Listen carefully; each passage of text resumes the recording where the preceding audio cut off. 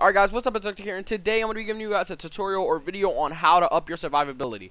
Step number 1, easily to pay attention to what's going on around you and the sounds. Because the sounds in the game will let you know where they're coming from, and if you pay attention, you can see them breaking doorways and stuff like that. And like here, I knew there was a teammate in this room, which is why I looked here, and I was able to get the kill on her.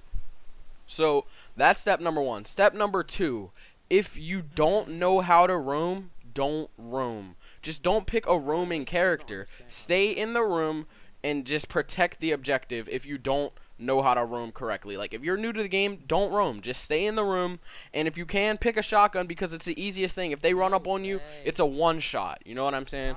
So that's number 2. Step number 3, pre-aim around corners. I cannot stress this enough. How many times I've died and how many times my teammates have died from not pre-aiming around corners. Right there.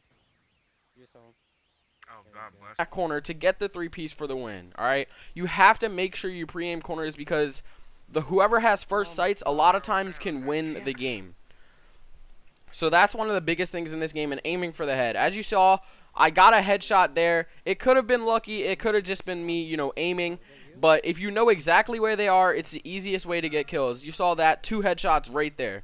The easiest way to get kills in this game is headshots. Obviously, it's a headshot-based game. So if you're aiming for the head every time and you just train yourself to aim in one spot, it'll be the easiest way to get kills. Trust me. So then step number, I don't even know what number step this is, but the next step of the game, play an operator that's going to be useful for the team, okay? So the best thing you can do is have communication with your teammates so that you know which operators to go so you can help your team out the most.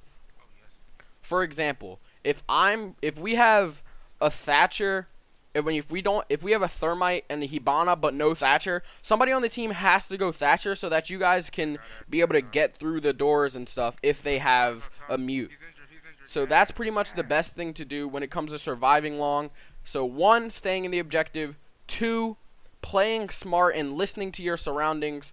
3, picking operators that would help your team. And 4, pre-aiming around corners. That's the easiest way and the smartest way to play Rainbow Six Siege. So if you guys did like this video, make sure you leave a like. If you like the gameplay in the background, make sure you leave a like. If you want to play with me in the future, just add me on Xbox Live at Zerktik, guys. And I'll see you guys pretty much later. Subscribe to join the lines then. I'll see you.